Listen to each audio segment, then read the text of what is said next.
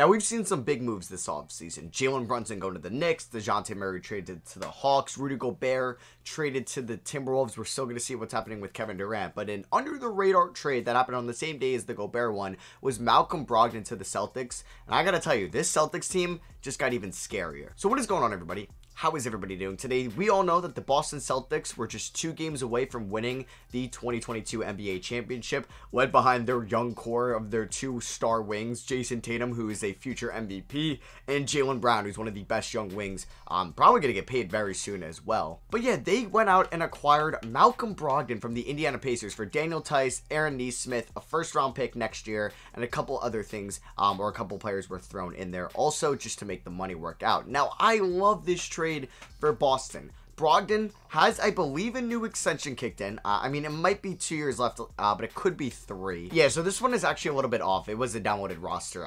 So I'll make sure to extend him for pretty much the same amount, because in 2023, he's also going to be making 22 mil, and then 21 mil, and then 23 mil in 2025. No option. So it'll be until his age 33 season. Now, Brogdon isn't the most available player. In the past couple of years for the Indiana Pacers, this past year, only 36 games for them. He could have came back a little bit early if they were contending, but they were kind of tanking towards the end of the year. The year prior, in 2021 for the Pacers, 56 games. Earlier in 2020, 54 games, 2019, 64 games, 2018, 48 games. So Brogdon has had his fair share of injuries in the past couple of years. You could say even his defense has taken a step back, and his offense, I would say, like, still one of the best shooters, at least from 3. For being that good of a free throw shooter also. Like last year, he ended up putting up 31 from 3, actually, so I'm really going to correct myself on the spot. He was not great from 3. That also dropped off, but he's a career 37% three-point shooter, so you think maybe in the Celtics system that can go back up. But I just think for what you gave up, and Aaron Nesmith, who probably won't be able to develop fully in Boston, love that he'll be able to develop in Indiana. They need wings desperately. Joining Chris Duarte, they just lost TJ Warren in free agency to the Brooklyn Nets, and like Benedict Mathurin will be there, but I really like what the Celtics gave up, like first round pick in the 20s this year, because the Celtics, I think, are going to be one of the best regular season teams. They're actually going to be my, I think, favorite to win the Eastern Conference, or to be the 1 seed out of the Eastern Conference this year. I'm going to say that now. I think nobody's going to go ahead of them, because we pretty much know what Milwaukee's done. I mean, we'll see if the Heat get Kevin Durant, because that could also change some things around. But if you look at this Celtics team, it is super deep. Now, they could be maybe in line to get one more big man behind Robert Williams, just for some more insurance, instead of Luke Cornett. But you really kind of look at this team, and you could throw out 5 guys in any type of way, and you're great. Like, you have now Brogdon with Smart, you have Peyton Pritchard, you have Brown, Derek White, Jason Tatum, we'll see if Tony Snell gets any run, Grant Williams, Danilo Gallinari, Robert Williams, Al Horford, Luke Cornett.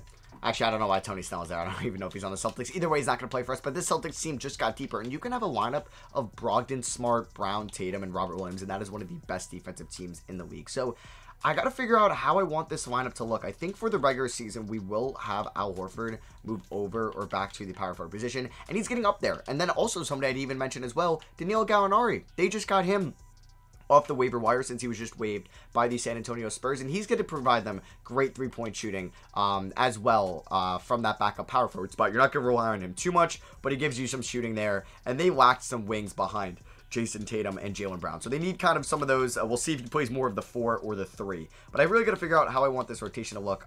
Definitely need to start Robert Williams, but shout out to Grant Williams being an 80 in this. Glad to see him getting that love.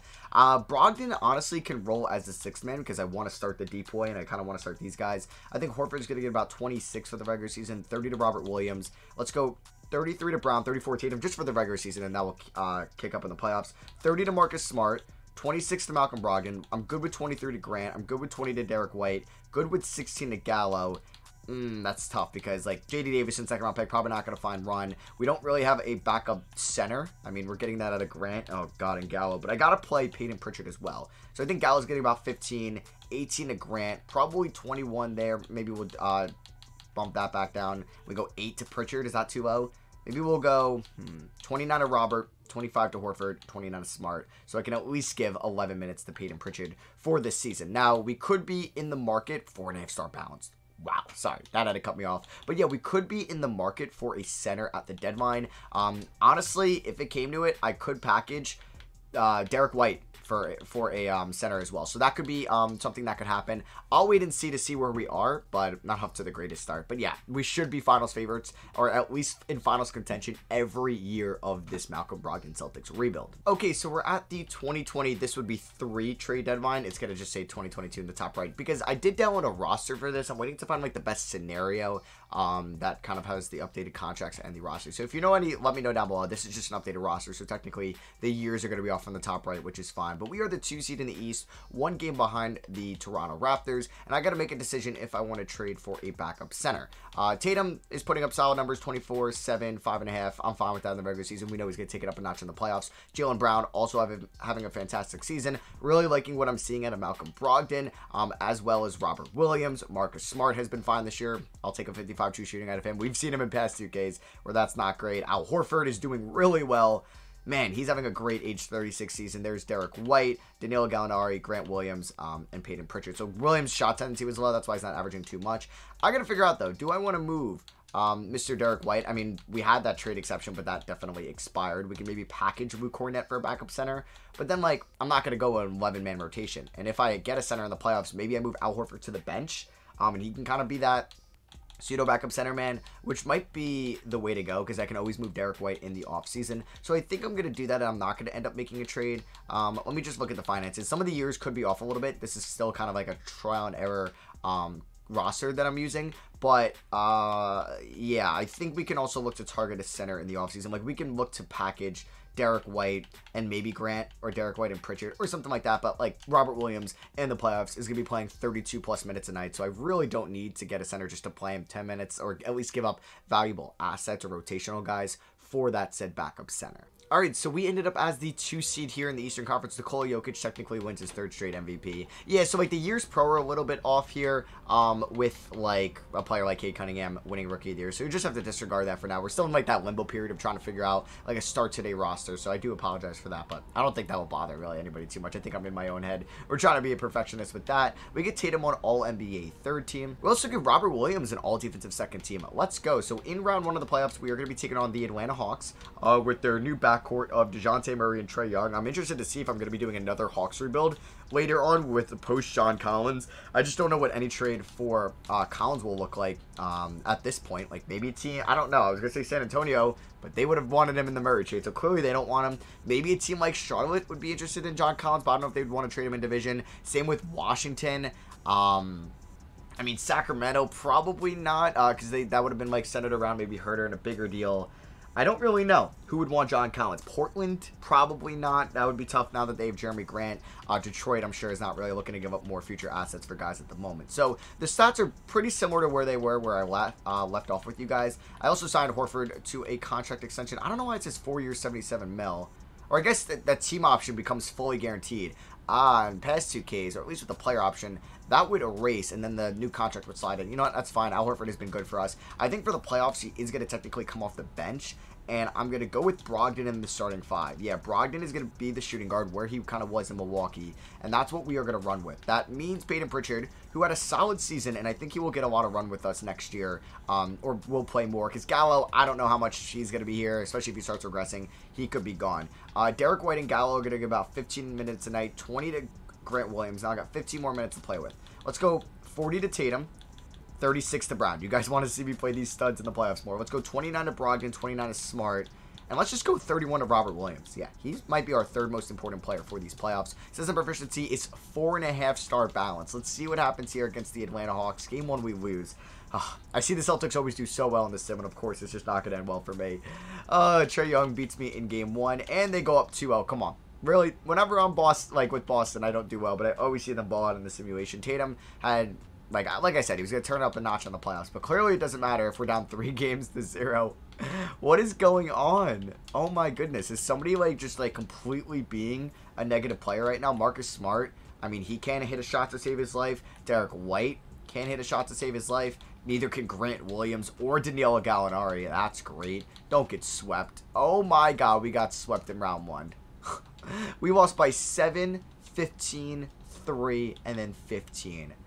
Oh my goodness. This Celtics team that is going to be probably finals favorites, or at least to come into the Eastern Conference going into the year, loses in round 1. Gets swept. What? Like, what just happened for us? I mean, Malcolm Brogdon was great. Jaylen Brown was really good. Tatum was really good. How was Robert Williams? I mean, his scoring dipped down a little bit. Damn. All right. Well, that sucks. I think this is going to give me a clear excuse to move Derek White in the offseason. Al Horford was fine. Maybe I should have kept him at the power forward spot.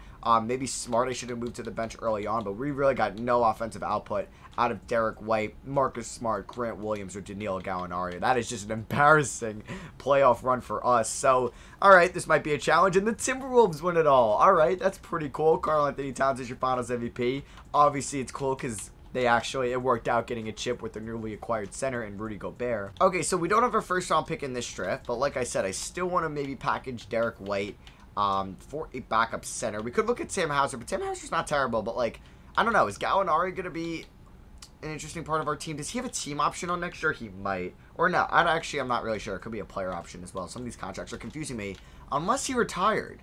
Huh. I might have missed that. Yep, Gal retired. Okay. So that clears up a wing spot right there. That might make me want to keep Derek White at this moment, but it really doesn't. I mean, I wouldn't mind giving Sam Hauser some run. But let's see if we can package Derek White and maybe Luke Cornett for a solid backup center. Yeah, I'm not looking for Nikola Vucevic. I'm looking for somebody that can be a solid rim protector off the bench, play 15 minutes a night, and won't cost me too much money. That's Jakob Poeltl right there, but why would they want Derek White back? And that really just wouldn't really make a lot of sense. We could look at Nerlens Noel if the Pistons are looking to get better on the wing. I don't really want Kelly Olynyk back in Boston, but I wouldn't mind, Nicholas Claxton. Nick Claxton. Yeah, Nick Claxton, not Nicholas. My bad on that. But if we maybe did a Derek White for Claxton swap, I don't know if the money can get matched out there. Derek White for Rashawn Holmes, maybe?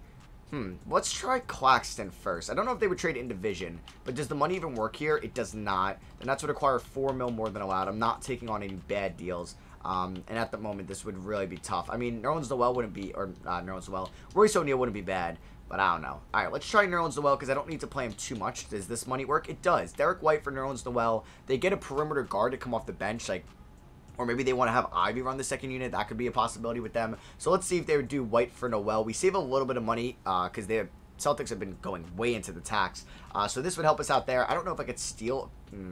All right, I don't know about their draft pick situation. I don't think there's going to be anybody else I would want to take a flyer on. I mean, Gabriel Procida, maybe? I don't know. Isaiah Livers.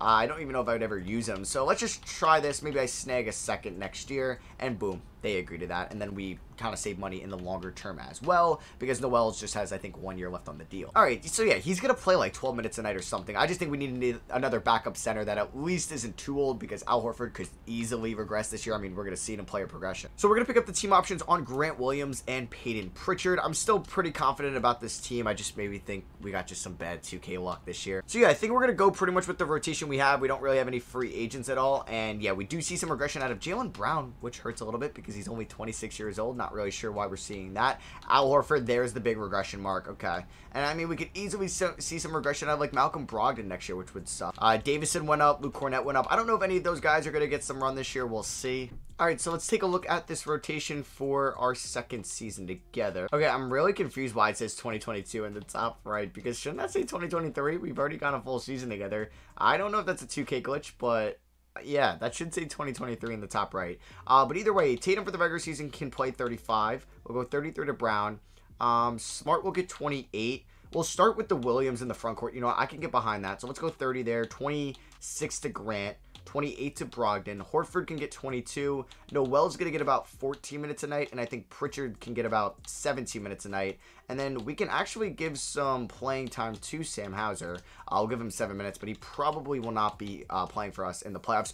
5-star balanced. And I haven't even made that many crazy moves at all in this video. And we have 5-star system proficiency. Let's go. I'll see you guys at the end of the season. And let's hope that this team can actually get out of round 1 this time. So Jokic is just going to win MVP every year. We're the 1 seed in the Eastern Conference, though. Hey, there we go. We get a Mayo Doka with the Coach of the Year award. Jason Tatum makes all NBA first team. And we do give Robert Williams an all defensive second team. Let's go. So in round 1 of the playoffs, we're taking on the Milwaukee Bucks, who are the 8th seed here in the East. Tatum averaged 27.5 points, 8 rebounds, 5 assists, 52, 44, 88% shooting. He is elite. Jaylen Brown also put up a very good season. I'll get to his new contract extension as well as what I had to do with Brogdon in a second. Brogdon was good also.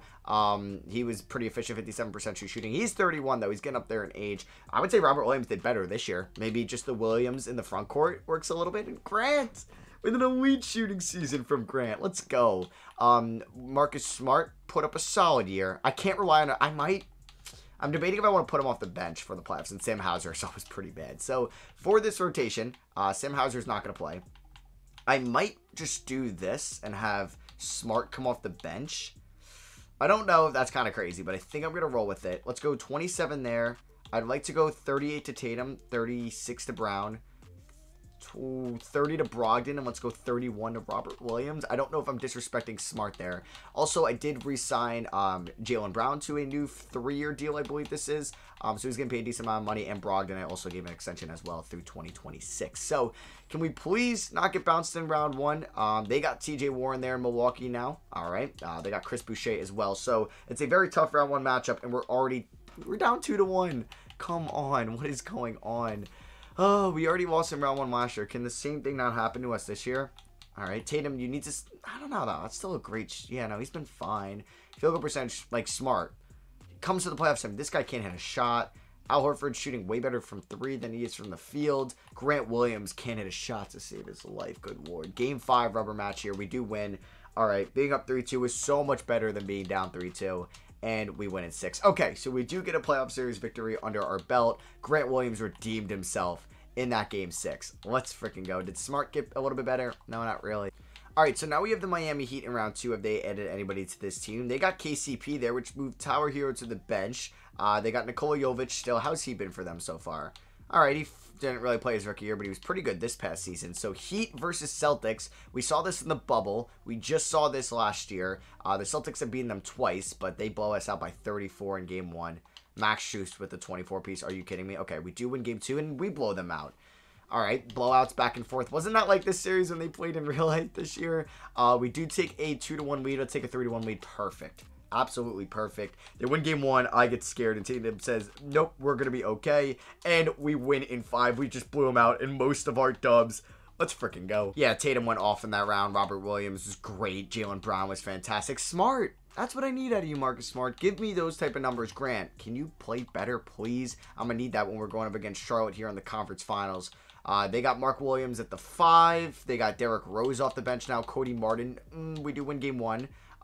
They are a 2 seed, though, so I really can't take them too lightly. Grant, he just has these type of performances. 25, 7, and 11. Are you kidding me? He went 7 for 13 from 3. Let's freaking go, Grant. This is going to be the Grant Williams series, baby. He's going to be that... Who gets the Eastern Conference award? It's like Larry Bird, right? He's going to get that Larry Bird trophy, and we sweep him. Let's freaking go. In game 3, Tatum had a great game. Grant was still solid. Like 8, 5, and 4 is good with me. And in game 4, he played great. Yes, I call out Grant Williams. He plays phenomenal. And we, gentlemen, sweep the Heat in the semifinals. We sweep the Hornets in the conference finals. And here we are. Grant Williams, man. What a series. Jaylen Brown struggled, but no, who cares? Because Grant Williams stepped up as the number 2 option. Let's freaking go. Who do we have in the finals? It is the Minnesota Timberwolves. So clearly this team is stacked. All right, let's see what this team could do. They're starting Jalen Noel at that shooting guard position. Cat and Gobert. I might have to adjust this team. If we do drop game 1, I would really kind of mess with the lineup. But hey, it doesn't matter. Tatum gives me a 47, 11, and 6 piece. Grant with a great game. Robert Williams, perfect. I missed that one free throw. Jalen, I need you to step up, man. You had a rough conference finals. Can't have that in the NBA finals. Come on, did you listen to me? He listened to me. Let's freaking go. Marcus Smart with a great performance. Brogdon with a double-double. Come on, let's win this game. 3-0. Yes! We beat him by 4. This is the Celtics luck I wanted to say. Not whatever happened last year. How did we go from getting swept last year? 6-5-4. Don't blow a 3-0 lead, please. Yes, let's go. The Boston Celtics win the NBA finals. And Jason Tatum is your finals MVP. Let's freaking go. We sweep the Minnesota Timberwolves. Let's go, man. We end up winning a championship in year 2. Of course, we're going to do one more year. I would like to see if I can go back-to-back next year. We might have to make a move to this team. Al Horford's getting older. Brogdon's getting older. We got some other players getting up there in age. So we'll see what I can do here in the offseason. All right, so let's see what kind of adjustments we want to make to this team next year. I mean, like, Brogdon's getting older. Like I said, Horford's getting older. So there probably will be a move to make. All right, so it's the NBA draft time. And yeah, we see a lot of progression now, but that won't always come. So we do have the 30th pick. We have some seconds. I'll just make my selections. Don't know if I'm going to change the team up too much. So we got a guy by the name of Jonathan Young out of Kansas at 30. We got Steven Simmons, Jamal Samuels, and Eldon Jeffries. I don't know if any of those guys will play. So Nerlens Noel, I think is fine as a backup center. I'm going to pick up that team option. J.D. Davison will bring back as well. We're about to pay Grant Williams a lot of money this offseason. I'm glad we were able to win a championship with the Williams front court. Oh, damn. He is a hot commodity out there, but not really. None of them are really, like, real offers yet, so I don't think I have to worry about that. So after moratorium, we're going to look to bring him back. Let's see on how much a year. 16 mil a year. What about if we did 18 mil flat rate? So 18 or 4 years, 72 mil. That's pretty good. Grant Williams, you're getting paid right now. All right, so let's see player progression. No regression to Smart, which is good, or Brogdon, which is nice. Horford does regress a lot. Yeah, I might need Nerlens Noel to step it up this year. I don't know if I can continue to play Horford 20-plus minutes a night, which is that regression and his numbers going down and him getting up there in age. So, yeah, our lineup will look a little bit different next year. Yeah, it's just really weird. Now it says 2023. I don't know why I didn't reset last year or go to 2023 last year.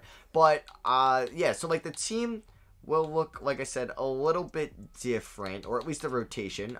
We had pretty much a good core, and I feel like the Celtics have a good timeline. They have a good mixture of vets, young players in their prime. I think the Celtics are probably going to win the East next year. I mean, their toughest test will be Milwaukee. We'll see how Philly comes together. Brooklyn looks like it's imploding. And I guess Miami, because they could trade for Mitchell. They could trade for KD. There's still a lot out there. So I think I want Brogdon to start. Smart off the bench. We got the Williams. We got Pritchard playing. Noel and Horford. So Horford's going to get about 13.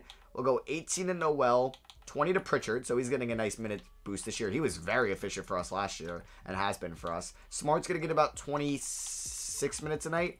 30 to Robert. We'll do 29, to the time, 28 to Grant. For the regular season, sure, 38 to Tatum, 34 to Brown, and we'll do 31 to Brogdon, and then I'll do 30 to Mr. Grant. System proficiency is 5 stars, and I will see you guys at the end of the year. Let's hope we can go back-to-back. Like, we just dominated the playoffs last year. Like, beat the Bucks in 6 was our biggest test, and then we swept or beat the Heat in 5, swept the Hornets, swept the Timberwolves. I think we can go back to back. All right, so we are a 1 seed again this year as Shaden Hardy finally wins Rookie of the Year. Nikola Jokic, he just wins MVP every year. Remember when I did the GOAT race career sims?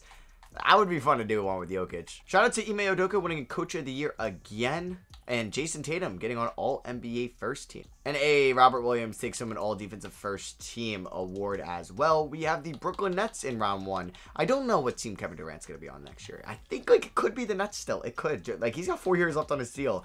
He's got how many years to, like, cement his legacy? Like, he will probably play. If the Nets are like, yeah, there's a 0% chance we trade you. We're just not. You have 4 years on your deal. You can't retire or not, you gotta play for us. Like, there's nothing you can do. I would probably do that if I were the Nets. I'm like, yeah, KD, you have 4 years left. You don't have many years left in this league. Like, you gotta play for us. You're not gonna sit out 4 years. But we saw some great seasons out of Tatum, Brown, Brogdon, Grant, Time Lord. Yeah, everybody was really good. Horford, he's regressing a little bit. For the playoffs, he's not gonna play as much. He's probably gonna play like 10 minutes a night. 18 to Noel is probably necessary. 20 to Pritchard. Yeah, this man's efficient. He really is.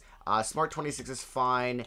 Probably just go 35, 39, 31. We're going to roll with that. We're taking on the Nets in round 1. They got Kyrie, Cam Thomas, Ben Simmons, KD, Day'Ron Sharpe. They got Kessler Edwards, who I think has won a 6th Man of the Year award in this video. And we end up beating them in 6. So similar to last year, we went in 6 in round 1. Brown was actually the leading scorer in that series. Taking on the Raptors here in round 2. They got Taylor Maladon, Gary Trent, OG Anunoby, Scotty Barnes, Precious Achiuwa. They got Pascal Siakam coming off the bench. And we are going to win in 7 against them. Let's go. We blew them out in game 7. And Tatum with a spectacular performance as we are now in our conference finals for the 2nd straight year in a row. I still don't know how in year 1 we lost in round 1 to the Hawks. And not just lost, we got swept. Tatum went off in that series. Brogdon was great. Robert Williams shot 74% from the field. Smart with his typical can't play in the playoffs. Yep, that is sick. Like Mathurin beating 85. How's he been for them? He was really good last year. I'm excited for that new Pacers rebuild. Post Brogdon, Mathurin. I do want to see if they move Miles Turner. Like, I could still see Charlotte making a move. or some other team trading for him, and we end up beating them in 5, and we're going on to a rematch. Minnesota is turning into a dynasty. That is their 3rd straight finals appearance. Where was this in my Gobert Timberwolves rebuild 2K? I didn't get that luck there. But yeah, pretty much Brown was the leading scorer again in that series. Brown might be on his way to getting Finals MVP if we were to beat the Timberwolves. And they have a very good team. So let's see who wins this would be technically 2025. Wait, this would be 2023, 4, 5. This would be 2025. Let's see who is able to win it all. And I'm actually dumb because, or no. Am I dumb? No. So remember when I said in year 1 it didn't switch? I think I realized now that it did switch. It went from 21 to 22, and I thought it was supposed to say 23. So just ignore me, as we're going to win our 2nd straight finals. Let's freaking go. We beat the Timberwolves 2 years in a row. We beat him in 5 here. Jason Tatum takes home finals MVP over Jaylen Brown. Was it deserving? I guess, yeah. In that series, probably. It looks like it. He had more rebounds, way more assists, more points. Field goal percentage was slightly worse. 3-point percentage was also a little bit slightly worse. Free throw percentage was better. I would say it belonged to Jason Tatum. But yeah, that is going to be it for me. I hope you guys did enjoy. Drop a like if you enjoyed the Malcolm Brogdon Celtics rebuild. I'm ending my success right there because I think if I do another year, I'm going to end and it's going to be frustrating. I want to end on a good note. 2 straight back-to-back finals victories over the Minnesota Timberwolves. Like I said, drop a thumbs up if you guys did enjoy. My next rebuild will be out on Thursday. It'll be a 10-year rebuild. I think it's going to be... I think it might be a 10-year Jazz rebuild post-Gobert, and I still want to do a 10-year Spurs rebuild post-DeJounte Murray. So those might be my next 2 rebuilds, and I might sprinkle a new Kings rebuild in there. I could sprinkle, like, a new-looking Paolo Banchero Magic rebuild. I could do that, because I haven't done that yet, so I might do that. So be on the lookout. I love you guys, and I'll catch you on the next one. Peace.